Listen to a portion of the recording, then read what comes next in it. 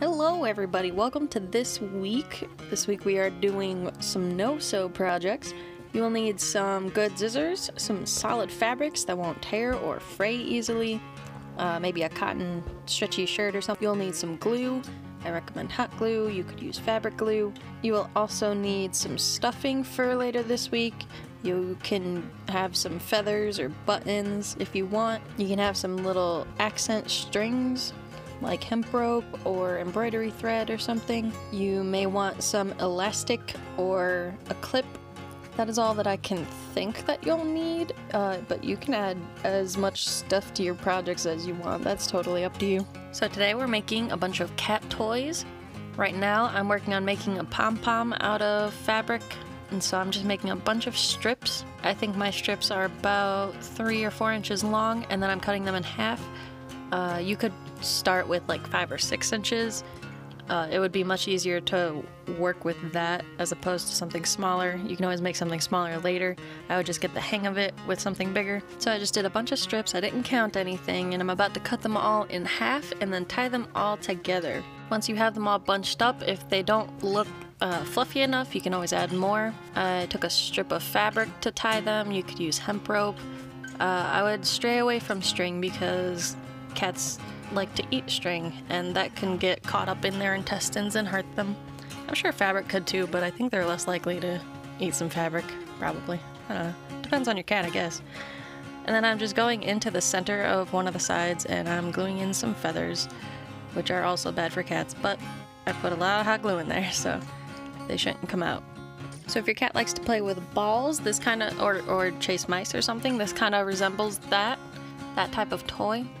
It's nice and fluffy, and it's nice and thick. It's got some meat to it, you know, metaphorically. Also note, make sure you tie it very tightly so that nothing falls out. So this next one that I'm making, I did it the hard way first, and I will show you. You just roll it up, and then I took a strip and I glued it around it to try to hold it together, I guess. Then I had to cut it, and it was hard to cut because everything's all bunched together and my scissors aren't fabric scissors, so it didn't want to go through most of the time. And then once I did start cutting, the fabric in the center, which wasn't glued together, started coming out of one of the sides. So I'm also going to show the more effective version of this toy. So instead of rolling it up first we are going to get a piece of paper or fabric that is about 3 times the length of our scissor blades, and then we are going to cut the strips down the sides, and then we are going to glue dots as we go in the center so that the fabric is nice and snug and doesn't come loose anywhere. And then at the very end I put a nice glob of hot glue, and I tucked in the edge a little bit so that it was less likely to fray. This is a nice little floppy toy for cats that like batting around floppy things or like tossing things up in the air. My cat likes doing that. My cat likes all toys. He's a good boy. And then moving on to our last one, we are just gonna cut a few strips of fabric. Does not have to be many. They can be thicker or thinner. I chose about maybe a 1/2 inch to 1 inch length or width, and I only cut 3 or 4 strips, and then I ended up cutting one of the sides down because I was getting impatient and I cut it wrong. And this fabric is weird, so I just trimmed off this weird end. Don't worry about that. So I've got these strips, and then we're just gonna knot them together. Just 1 knot or 2 knots if you have a longer chunk of strips, I guess.